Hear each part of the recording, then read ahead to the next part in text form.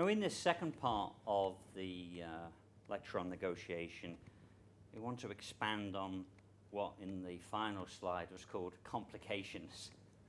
Things which show us that it's not just about a game in which you can influence it wholly by your negotiating skills. And this is, the first of these is power. Agents, bargaining agents, seldom come to the table as equal players. A simple illustration of this, first job I ever had when I was 15 years old was in a metal finishing plant in Liverpool. And I went down on my first morning. I met the boss in her office. She said, this was in the mid-60s, that she was going to pay me £4.50 a week. I tried to bargain her up. She reduced it by 50 pence, and for the rest of the time I was employed on £4 a week.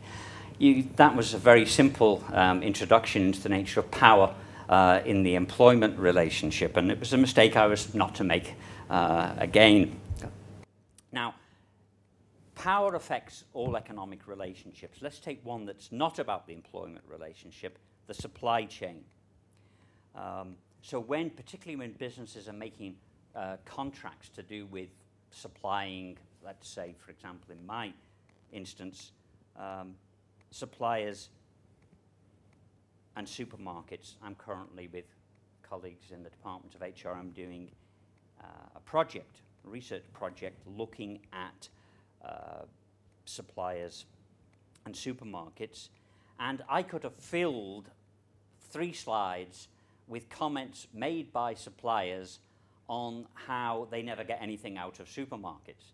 This is not something which will come as a surprise to many of you if you've seen the recent demonstrations by milk suppliers, for example, to supermarkets. But here's 2 simple quotes.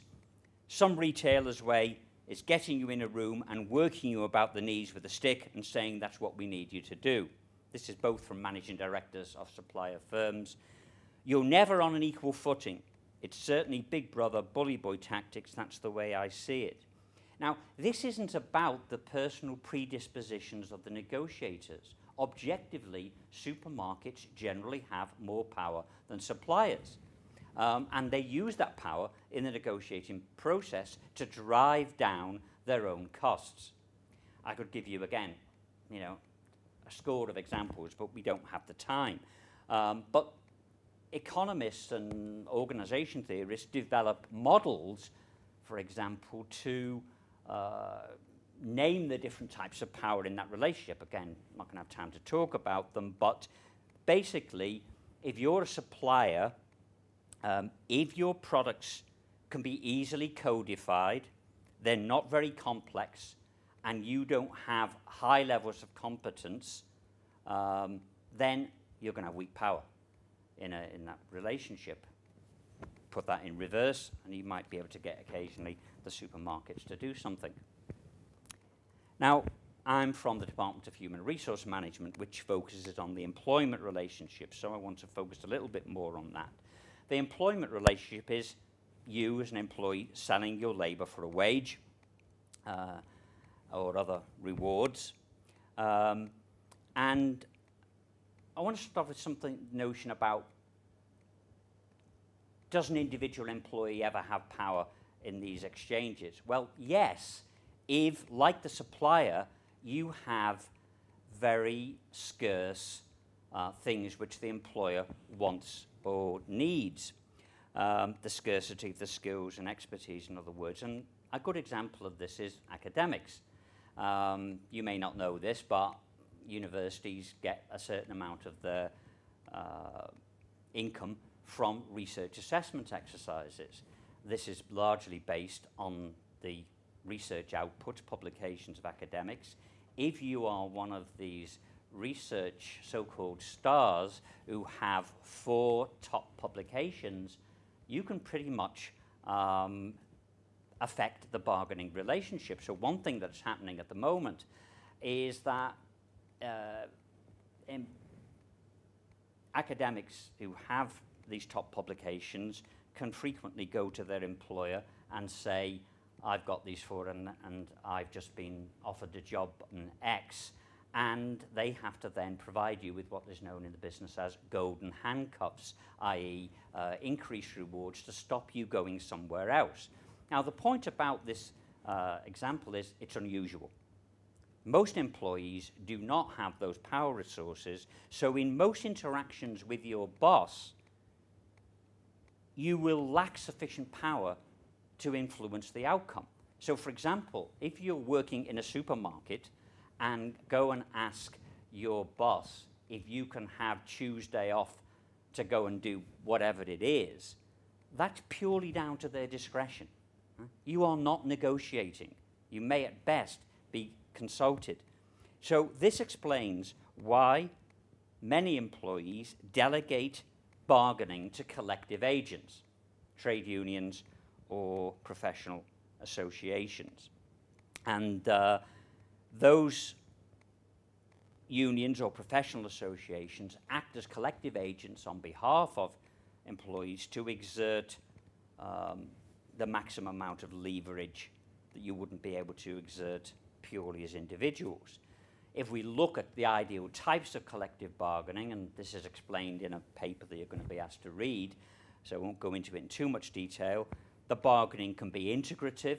In other words, it can be based on cooperation, high trust, mutual problem solving, or it can be distributive, largely based on zero-sum opportunism, low trust, defined rules, and so on. Now, the ideal of collective bargaining is a mutual gain. That doesn't assume that you and the employer have common interests. It merely assumes you can find interests in common. In other words, that an exchange in which you will both benefit from. So, the article you're going to be asked to read, I've given a very brief highlight of a couple of points here, and it's from some research that I and again some colleagues in the department did into one of Scotland's major industries. We won't say which one it was. And this paper won some awards recently because there's been very few observations. We were given very good access to observe the bargaining process. And I'm going to pick out just a couple of things from this to illustrate it. What the company wanted to do was to reduce its costs by restructuring working practices. And if you read the article, what you find is they did a lot of preparation. They did risk assessments. They decided that they were not going to have, for example, any operational managers in the team.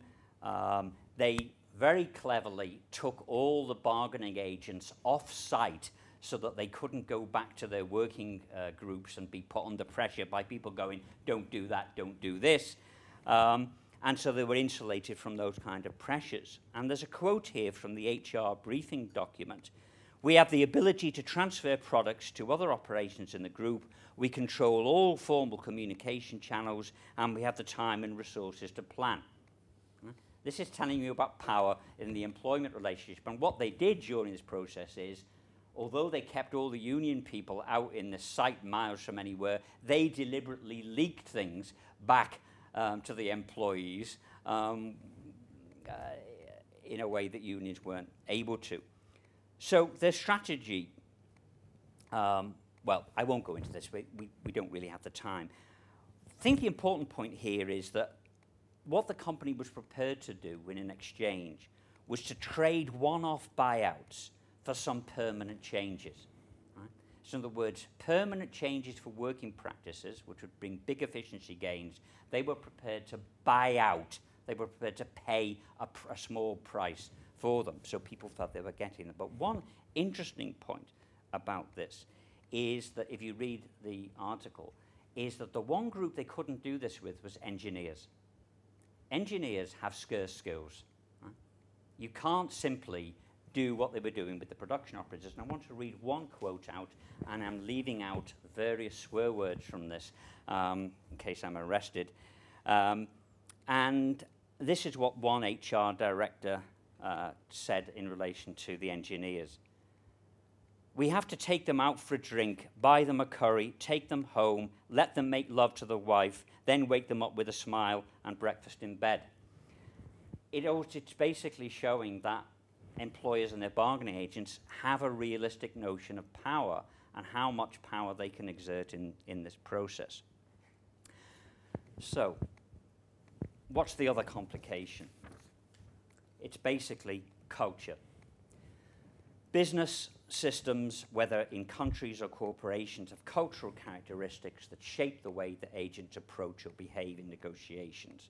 So cultures are values and institutions that frame the way that individuals or groups think and act. And I'm going to give, again, like with the employment one example that you can follow through yourself. Doing business with China. I spent 1989 working in China, and a few years after that went back with various delegations and did some negotiations. And again, I could fill up a fair amount of time, which I haven't got with that. But there's a paper by a management theorist, Lockett, who identifies certain characteristics of Chinese culture, which if you didn't get before you started bargaining, you would certainly get pretty quickly once you'd started. Respect for age or hierarchy. I once went to a seminar, which I was asked to speak on in Beijing, in which, in the seminar, the Chinese speakers spoke in strict hierarchical order, right down from the top party official down to the lowest. There was no free exchange, as you would get in this. And give a typical example, an orientation towards the group, a very important notion, the concept of face. Now, people feeling that they're being treated properly is important, but there's a very high premium in some cultures on not losing face. And this is important to this. The other, and it's very important in negotiations, is the importance of relationships, or what the Chinese call guanxi, who you know. This is much more important in terms of the dynamics of the bargaining process. Now, this is also not when we talk about Chinese culture, we're also not talking about, ancient Confucian characteristics. We're also talking about the fact that China is a one-party state run by the Chinese Communist Party. It's also largely a command economy run from the top. That affects things. So, for example, these are all quotes from a PhD I examined about doing business in China, written by a Chinese person. And they're all quotes from British business people. It can be said in general that the negotiations from the Chinese side are not the final decision makers. We are prepared generally to delegate more. They are not. When you do negotiations, you frequently find that they stop, disappear out, get back on the phone or whatever it is to wherever the party boss is, and then they come back in. You just have to get used to it. It's a strictly hierarchical system in which the negotiators very, very seldom have the power to complete the negotiation process. Another interesting point, which they sometimes call principle first, detail point second. I've got a quote here from another British business. They insisted on putting the phrase friendly cooperation and mutual benefits in the contract. Now, in Western contracts, that would not be done, because it's extraneous to the business language, the formal, impersonal notions of business. Now, when putting that in reflects in part the notion of guanxi and personal relationship, but it's also a very handy tactic, because when you reach a very difficult point where you do something they don't like, they can make reference points to, I thought we'd agreed it was going to be friendly cooperation.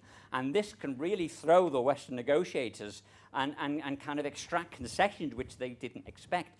Another one which really caught a delegation that I was on out, I think one peculiarity of the Chinese is they often make very serious points in a social occasion. And this is partly the boundaries with the social and the business are much looser. So what you frequently find is they take you on these fantastic banquets, and then halfway through the banquet they start negotiating. And it again can be very, very difficult, particularly after you've consumed the very large amount of alcohol, which they've been encouraging you to take and which they've not been drinking themselves. something you only notice after a few negotiations. So, conclusions. Skills are important, but they're not enough. Awareness of power resources, awareness of the cultural characteristics that people bring to the table. So negotiators and potential negotiators need to be aware of the economic and cultural resources that frame the process they're going with. I think that for most people will not be involved in cross-cultural negotiations. Most people will be involved in ones in which there's differential amounts of power. And this really starts to frame and contextualize what you think is feasible in a negotiating process. And you'll get a lot out of that if you read that article, as I've said, by Findlay et al. There. I wasn't able to talk particularly about the union side because I didn't have the time, but they also, of course, made their own preparations, even though that they knew they weren't in as powerful a situation. So the exercise that we'd like you to do in relation to this is to make a short summary of the piece, but in doing so, try to assess the extent to which negotiator behavior is consistent with the advice given in the first part of the lecture. And this kind of links the two lectures. And actually, when you look at it, you see that it actually is a lot of the time. And so although we have to be careful that negotiations are not just a closed system game, the advice on preparation for that can be recontextualized into a situation of differential power or differential culture. Good luck.